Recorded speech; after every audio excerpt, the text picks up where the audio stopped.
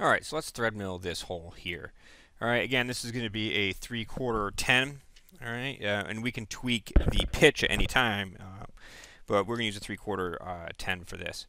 So what I have is there's different types of thread mills. So what we're going to use is it's a single point thread mill. It's not necessarily single flute. The cutter that I use is 4 flutes, but they're all in line. And that allows you to do multiple pitches with the same cutter, but they do make cutters that have multiple teeth on them to actually cut a specific pitch, and that way you only have to do 1 helix or 2 helixes down instead of helixing the entire time, sort of like single point threading. So you can think of what we're going to do as single point milling. And the reason I show you this is because it'll give you the skills to cut any pitch or any thread, at least unified UNC, or not UNC, but United National that you need. You would need a specific cutter if it was Acme or whatever. So that's why I use a single, the multiple pitch capability cutters. I just find that it is more useful, especially in a prototyping environment. When you're in production, obviously you're going to want to go with a thread mill that has a specific pitch that's longer, has more teeth on it, and allows you to do less. The machining time gets reduced. So let's take a look. I'm going to go up to Machine Group 1, right-click, go to Groups, New Toolpath Group. Make sure it's Toolpath Group. We'll do this again, and we'll just call this thread mill, ID thread mill. All right, and you'll see now that I have a couple of these, I can minimize stock, I can minimize helix, I could click on helix, I could click on thread mill, I can click on stock. I usually show this later on because this is not even critical right now, not critical at all. But as we get into multi-axis, especially 3+2 on the 5-axis, or even potentially indexing on the 4th axis, it's nice to stay organized. So again, you don't have to do this. You could go right from stock and continue, or you can continue different toolpath groups. Start the trees over here versus over here. It's up to you. I would prefer that you do it this way for this example, just so I see that you can do that. But I change the way I do that based on how I think I want to be organized for what I'm trying to achieve at the end. So ID thread mill, we'll go back to a drilling operation. We can select this circle, the tap drill size for this. So although that's minor diameter, we will have to override and end up putting in the major diameter for this toolpath. And you'll see where to do that. So we'll click that just to get a location, and we'll hit green check. Then we'll get in here, and we'll go to thread mill, and we'll go to tool. Now, I have my thread mill in here, but I'm going to delete that. All right, and I'm going to just show you how to make a new one because there's not a lot of thread mills in the basic library. So go to Select Library Tool, or actually better yet, just right-click on the screen and do Create Tool. And we're going to create a thread mill. Go to Next. And that is what a thread mill usually looks like. Either like that, or they're indexable on one side, so it's like a 1 flute cutter. So we're going to go in a UN thread form. We're going to go to 11 threads per inch, and the reason for that is because the size of the tool that I'm using, the full width, or the pitch that this will cut, max is going to be 11. Okay, the largest thread form. That dimension here. Okay, and that ends up being a cutting length of 0.090, and you'll see what ends up happening. Okay, the problem is if you change this to 1, it's going to error out. Even if you go to 12, it's not quite right. You end up having to do the math, and you find that this width works out to be an 11, 90 thousandths or an 11 pitch. So if we do, a 1 divided by 11. You get 09009, and that's fine. All right. Now, the outside diameter this cutter cuts is going to be 0.365. The overall length of this cutter that we're going to use is 2.63. The shoulder length of this cutter is 0.65. Okay. The shoulder diameter is 0.21. And the shank diameter is 1/4 inch. Now, the taper angle, you can put 45 if you want, and that's fine. It does not matter to me. We're not going to be cutting that close. This cutter should make this thread without shanking out here. Okay, so we're going to hit next, and this is where you could put your, you could rename it. You can change speeds and feeds in here. I'm not worried about that for now. I'll override that later. So I'm just going to hit finish. And there is our thread mill. So the speeds and feeds, you can leave that alone for now. I'm not going to worry about the speeds and feeds for thread milling. You can move right along. This will be ID thread mill. But don't worry about it for now. That's not the focus of this. When we get into cut parameters, number of active teeth on the cutter, this picture here is what an indexable thread mill looks like. But this pitch is fixed. You can't modify that. So if you're doing 18, that thing's only good for 18 pitch. That's why I like the single, because you can do multiple pitches as long as the width of this is applicable. Just like a threading tool for single point turning on a lathe. There's different size single point threading tools for different pitches, and that's their ability to cut a pitch is different. So we're going to do 1. The thread pinch is correct. Okay. That would be 11. But if we change this, and let's end up doing the 3/4 10. So we'll just do 1 divided by 10. And that's 100 thou, obviously. And we'll go there. And that's our pitch. Okay. And then you could lock either of these if you want. Don't worry about that for now. You do the thread start angle, all that. Allowance or overcut. Don't worry about that for now. Taper angle, if you want to do pipe threads, you could do that. We're going to go to wear comp for this. It's going to be an ID thread, and we are going to override the geometry diameter. So let's leave that for now. I just want to show you what it does. We're going to do a right-hand thread, and we're going to go from bottom to top. That is kind of standard when it comes to ID threads. You go top to bottom too. It's irrelevant. You climb milling versus conventional milling, whatever. It's up to you. All right. A lot of people go bottom up. We'll go lead in. That's all fine. Okay. Everything looks good. Multi-passes, this is if you want to work your way in. I'm not going to worry about this for now. This is if you want to like take 10 thou, take 10 more thou, take 10 more thou, and keep working.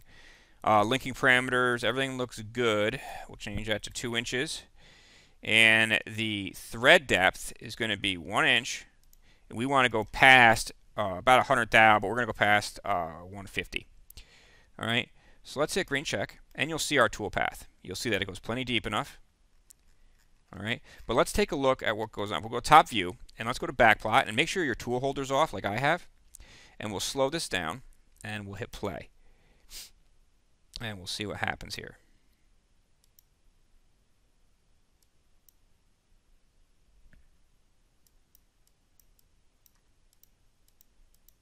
Okay, do you see the diameter it's cutting? We'll hit play here. See the diameter? It's cutting the diameter we selected. That's a problem. We end up having that was going to be the minor diameter of that thread. Okay, so what we need to do now is we need to get back into this thread mill operation. Okay, and we need to go back to cut parameters and override the diameter or the geometry diameter 2.748, the major thread diameter. Now the major thread diameter is 3/4, but if I end up going to the external thread. And I go to 748, the tops of that. The only reason why is I like to stay away. All right. You can go to 750 if you wanted to. All right. But I prefer to just stay that 2 thou away. All right, for now. Obviously, if they make the thread at 748, you could have an interference problem. Okay, so you can't really go by the external thread specs on the internal thread because there's an allowance. But I prefer to stay towards that side on this ID thread and work my way out at the machine because these don't always cut right away. You're not gonna, it could be 10 thou difference. There's a lot of variables that can burn you, and this can be a problem. So just 748, you can put 750, whatever you're comfortable with, and you could comp it at the machine. So that's not a problem either. Okay, you could always take care of that. Comp the cutter at the machine, take one pass, see where you're at, comp it till it's in spec. That's up to you. Okay, lead in, lead out's good. We'll hit green check, and now if we regenerate this operation, you may notice it here. Okay, and you can get rid of these if you really wanted to. You just got to watch out because the comp likes the comp likes to be on before it gets into circular interpolation. But let's watch this in backplot, and let's just make sure we don't shank out. And we do not. We look good. All right, we hit play. You'll see it cut, and it's just going to work its way down, or up. I'm sorry. And it's thread milling. And again, the only thing I definitely double check is top. Make sure you have room. There's our the shank reduction there, and there's the main one. So we're good. Okay. Now let's say you want to change the lead. You want to change it. So let's say we go to 20. Let's go to 20 threads per inch. That should be a thread pitch of 0.050. If we green check and regenerate, you'll see the pitch change. If you want to, let's say go 10 or something crazy, you'll see the change. All right, so you can change the pitch very easily. All right, let's take a look here, and we'll run it and take a look again.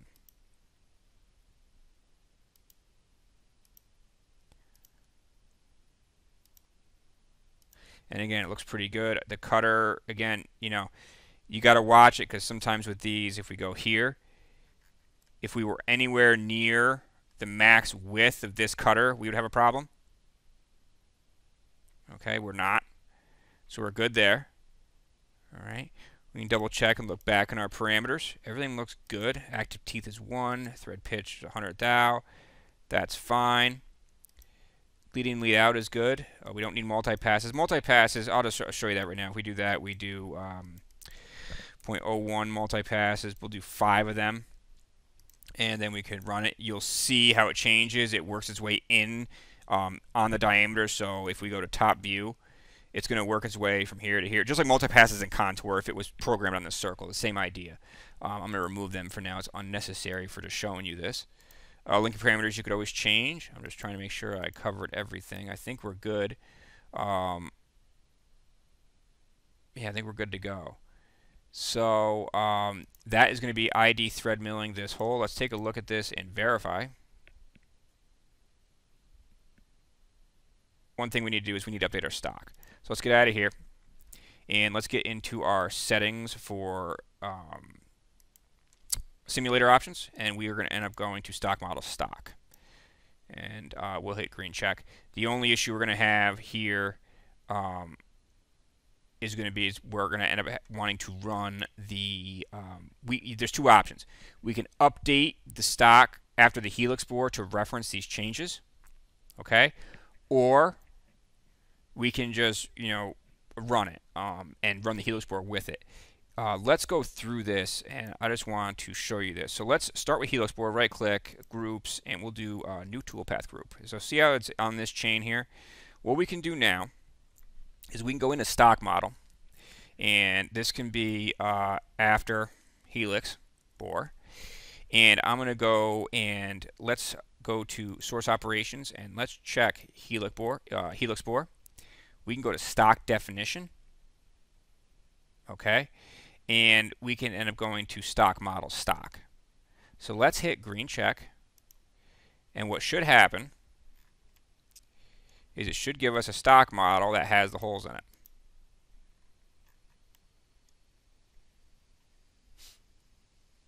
Like that. So now the stock models are identical except for the first stock model. The holes are filled. So now we have a new stock model. So we can rename this Op2 or Helix bore stock results. Something like that. So now if we go to our simulator settings and we get into stock model after helix bore, hit green check. Now we have thread mill, and we go to verify. Now it's going to look just like this. So we are actually looking at the results of what occurred. So if I maximize this, and we slow it down, and we could go to a little bit more on the precision side, and we could hit play, you'll see the threads up here. All right, top view.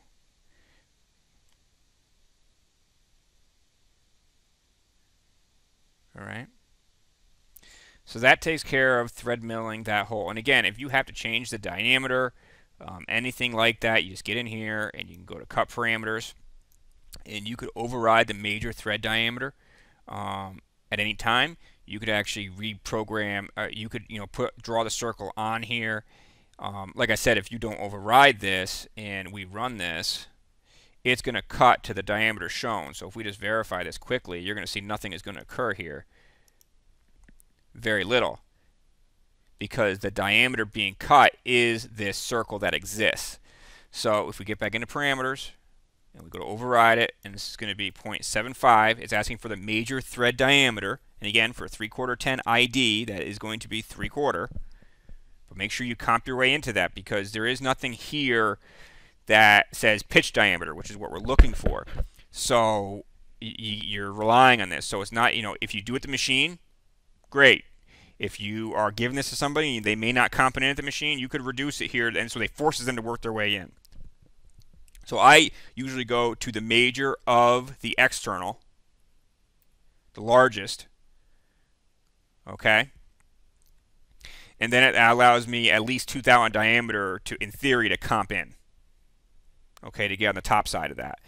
But in theory, 7.5 is good because the 748 versus 750 major diameters allow for a little bit of allowance. Okay? So we'll run this one last time, and I think that's it for this internal work. Okay? Again, I mean, it's not super difficult, but it's really handy.